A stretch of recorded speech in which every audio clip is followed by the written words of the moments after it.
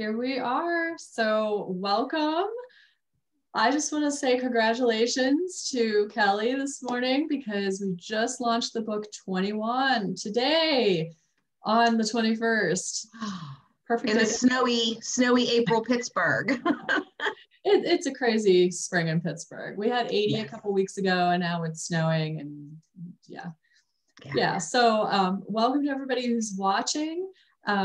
I'm Corey Walmsley. I'm the CEO of Aurora Coriolis Publishing, and we are welcoming author Kelli Commander today. And I'm going to let her introduce herself in just a moment. First, I wanted to say that if you are watching us, whether you're live or on the replay, make sure you drop your questions in the comments. Let us know what you're thinking, because this is your chance to pick Kelli's brain, to pick my brain, and find out more about how you can become an author, what the writing process is like, all that fabulous stuff.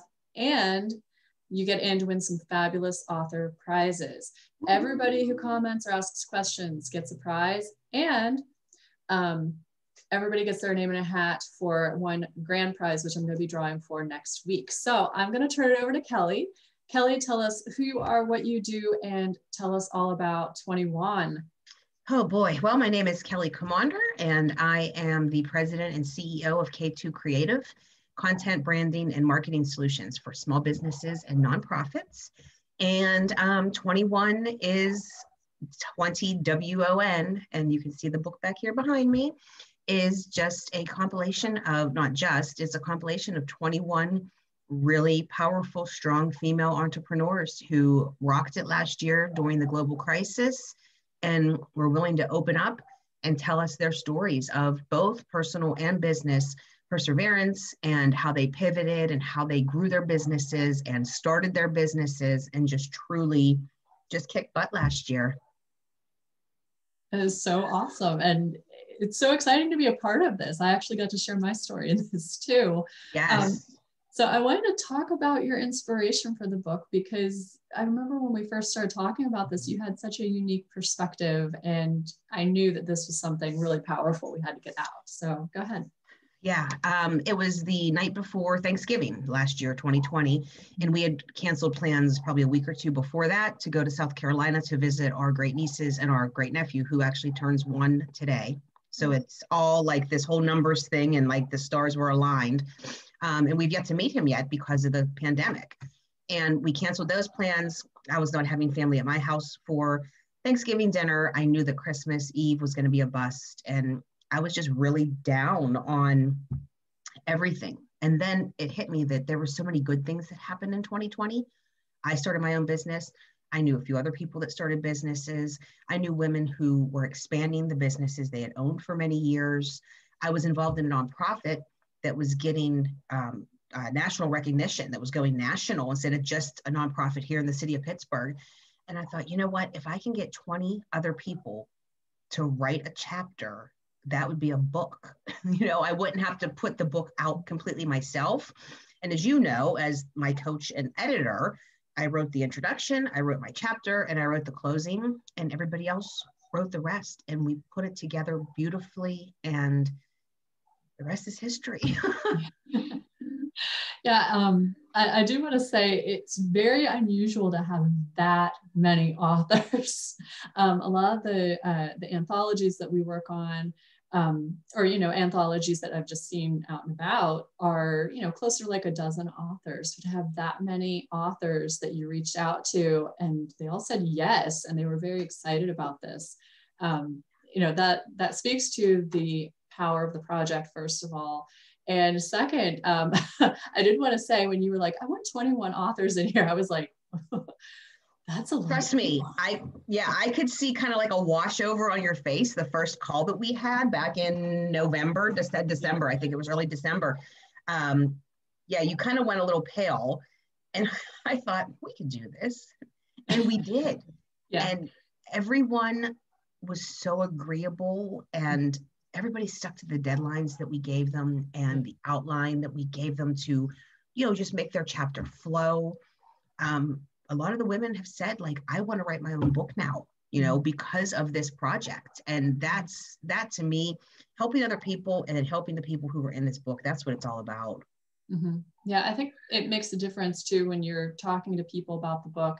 They have to be people who are, they have that desire to get the book out. They want to tell their story. It can't be somebody that is just going to sit on it and like, oh, maybe I'll get it back to you. They need to share that drive too. Right, right. And it was proven that everybody did have that, because you're well aware there was a few chapters I had to send back and say, give us more. You're just scratching the surface. I know what you did last year. I know you outside of you writing this chapter. You need to dig deeper and give us more. And, I had pushback a little bit from one person. And I think once she finished it, she was relieved and she was glad that she did open up and give more. Yeah, I think that is really important that we do, when we're working on a book like that, that you keep that vision in mind and hold everybody to that standard. And I love that everybody met us there. They were all right there with us. So, kudos to all the authors. I know, I see Renee is watching. So hi, Renee. Renee's one of the authors in 21. And Allison's watching. Allison's one of my editors. Jim was actually the editor on this book, but he's not on right now. So Renee says, 2 remarkable women. Thank you, Renee. Oh, thank you. And as many people have seen, Renee had a big part in this book as well. Not only did I ask her to write the foreword, she was also somebody who was very instrumental in me pushing myself to start and complete the project. So it was all 21 of us, plus the people who gave us advanced praise, the people who read the book early to be able to write us Amazon reviews. When they say it takes a village, it actually takes a village to get a book published too. It's crazy. Yeah, and I think a lot of people feel like, authors just kind of hole up in a dungeon somewhere, which is totally a dream. But, they just hide somewhere and they make a book and it just floats out into the atmosphere and then it's magically, sold. It doesn't happen that way. It really does take a team or a village or, whatever you want to call it. It takes a lot of people to make that happen. And it's that, it's not just a wish, it's that inspired action. We had some very strategic things that we did to make sure that we could get the book out, that we could be successful with it and, get it in front of a lot of people. Right. Can you talk about some of the different things that you did on your end? Absolutely. The first thing I did was I contacted you. That was the first thing that I did, because I had no idea what the process was and how the book magically ended up on Amazon and ended up in somebody's hands. I didn't know any of that. So the first step was contacting somebody who knows what they're doing, because I contacted you early December and it's April 21st. And the book is literally out there. I was able to get a copy, mailed to my house over the weekend. And I just can't believe how quick it happened. So that was very important, was finding people who know what they're doing and can guide you. Another thing that I think is really important is to have a plan. Like I had a specific notebook that was just for the 21 project. Every coaching session that you and I had, every time I talked to one of the authors as a one-off, whether they text me or called me or emailed me, and there was something important, I kept notes on it. And I think I did a pretty good job of remembering everything. I don't know. I guess if I didn't, I'd know by now, but I think that staying organized was super important too, especially if you're doing something like an anthology, because, I had a spreadsheet. Who sent me their headshot? Who sent me their bio? Who sent me the chapter? Did I send it back? Is it edited? There was a lot of behind the scenes legwork that needs done. And I don't think it'll be very different for me when I write my next book, which will be just me. I'll still have to have a process, still have to have lists, still need your guidance, but this went much smoother than I ever anticipated. I really wasn't sure what to expect. Yeah. Well, I'm glad to hear you say that it went smoother than you anticipated, because I do know that, people who haven't seen the behind the scenes, there is that like, okay, well, how does this happen? And what do I have to do for this? And all that kind of stuff. And I completely agree with you on the organization. I know both of us are very highly organized people. Yeah. We're very much like, all right, here's the timeline for the project, here. These are the mile markers, or the milestones. So we knew like what needed to happen by a certain date, when we needed to have, everybody's headshots in, all of that kind of stuff. So Right. Yeah, organization is absolutely paramount. Yes. And leadership, having somebody to lead you and, say, Kelli, this is the true deadline. So you need to pad this a little bit in case somebody falls behind. And, just having that common sense to say, not everybody's as quick at things, and think about who's in the book. We have 21 women who own at least one business, if not two. Some of them work a full-time job in addition to running their small business. Many of you, including you, have young children who have been homeschooled for a year now. So, they're making sure their kids are connected to Wi-Fi and doing their homework while they're trying to run their business and turn in a chapter. So it was a big juggling act for a lot of people. Yeah, I know it was. I just looked out the window and saw my kids throwing snowballs. April 21st, Pittsburgh. I'm using my Merry Christmas mug because I saw snow this morning. Yeah. Sorry, I was just like, what is going on? Oh, they're throwing snowballs. Yeah, it's a juggling act for sure. And like, I'm sitting in my office and I'm watching them outside. And I mean, that's honestly how a lot of us were doing things. Like, we had to know when we would have the downtime. I actually think I did mine over like the Christmas break thing that we did. Just to make sure I had the downtime where I wasn't devoting my time to, making sure my kids were doing their homework. I was focusing on, this is my time to write. Right. And I remember you messaging me that Matt had taken the kids to go pick up dinner and you had started pounding out the chapter then because the house was quiet and you were home by yourself. And when does that happen during a pandemic? Everybody's home. Yeah. Oh, yeah. Yeah. And I think that was a big challenge for people last year. And I know there were some people who had talked to me before who said, like, I'd like to write a book, but I've got XYZ going on now because of the pandemic. So I think it really speaks to, the drive and the determination of everybody in that book to say, everybody got their stuff in on time. We didn't have to yell at anybody. No, and we gave them 6 weeks to turn in the chapter from start to finish. So once we had those initial meetings and went over everything, we told people flat out, you have 6 weeks to get this first, draft to us. And they all did it. They did. Yeah. And it's so exciting that this came to fruition and so quickly. So I did want to say we've got some people watching now. Just to jump in again, if you have questions for Kelli, drop them in the comments, or if you want to say hi or whatever. Everybody who's asking us questions, interacting, you're going to get your name in for a big author prize coming next week. So make sure you do that. Pick our brains. We're here for you. So let me see. What else did we want to talk about today? Oh, show off the book. Oh, yeah. Show off the book. Yeah. I don't want to knock my beautiful flowers over. And I do have to say, right before we got on camera, of course, somebody's knocking at the door, the dog's going ballistic, the whole 9 yards. And I said, it's Breitingers. I said, it's our local flower delivery. Corey said, go down and get it. So I did. And these gorgeous flowers were sent to me by Marilee Smith, who was one of the contributing authors in the book and somebody who I met right before the pandemic hit. And we have become really good friends since then. Which is another really big benefit of doing this, is that I have made so many new friends and I have so many new connections and I just get the warm fuzzies. But here it is, here's the book. And the cover, oh my God. The cover, we had so many discussions about the cover, and do you want to tell the story about how this came to be? Because it was just like, this was actual magic. It was. Karen Kapline is the cover designer from Better Be Creative. And, she sat in on both of the calls that we did with the authors. We had 2 separate Zoom calls to accommodate everybody. And everybody's got to meet each other, talk about what their chapter was going to be about if they knew, talked about their businesses, whatever. And Karen sat in real quiet on both, took notes.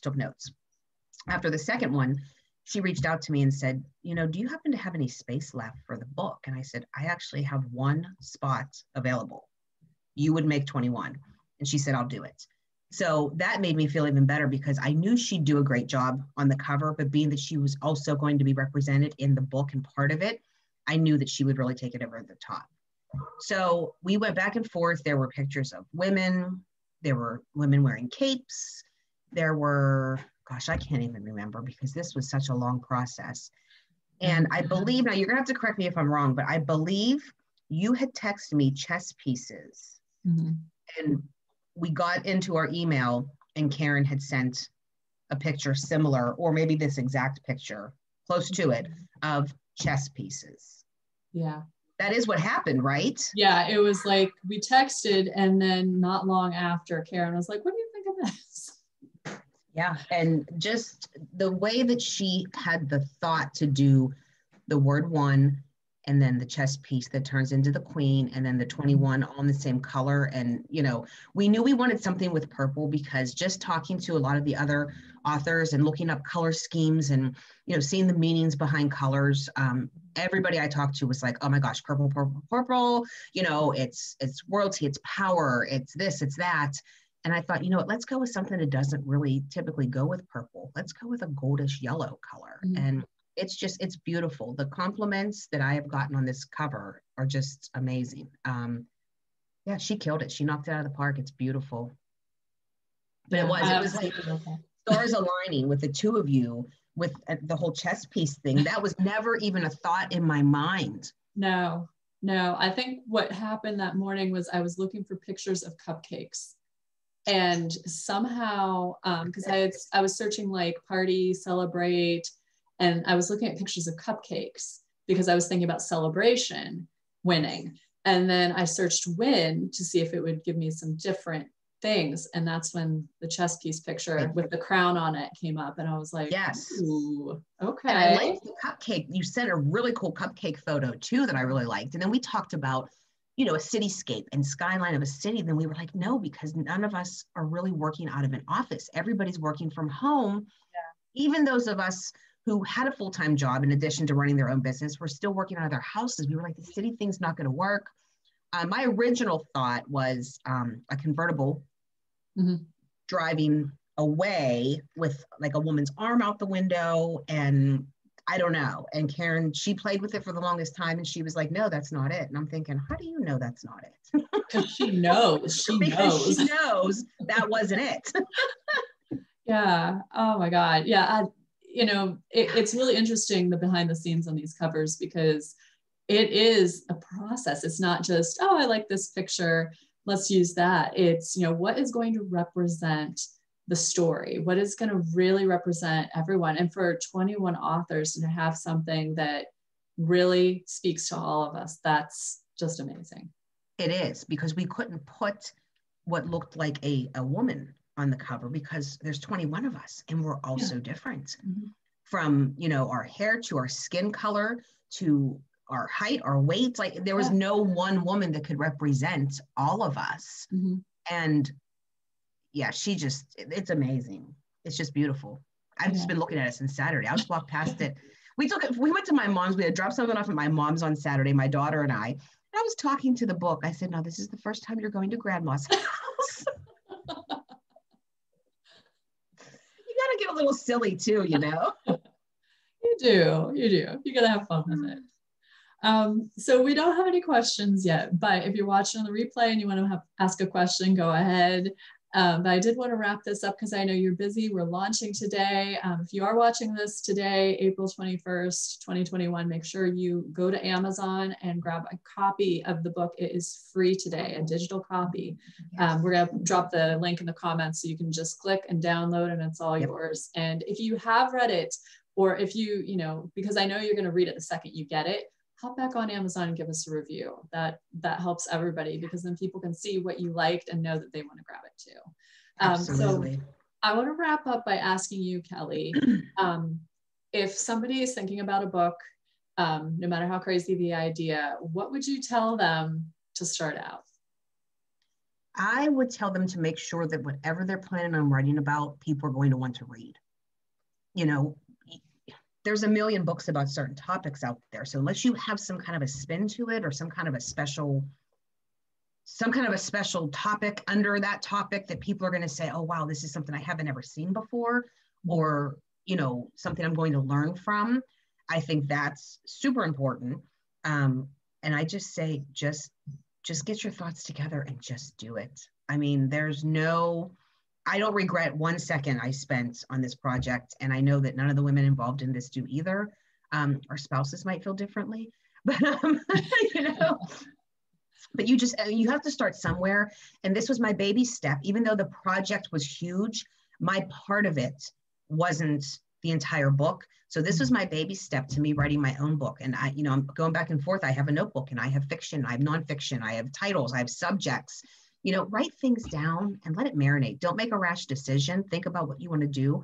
And then most definitely contact somebody like you who knows what to do, because you can't do this on your own. You really can't. Yeah, it really does take a team. It does. All right. Well, thank you so much for joining me today, Kelli. This was wonderful. I'm glad we got to celebrate our special day. Yes. I'll see you this evening on the Author's Happy Hour. Yes. That's something else you got to do if you're doing an anthology. Author's Happy Hour to celebrate your book. Celebrate. Absolutely. Yeah, and get that story out there. All right.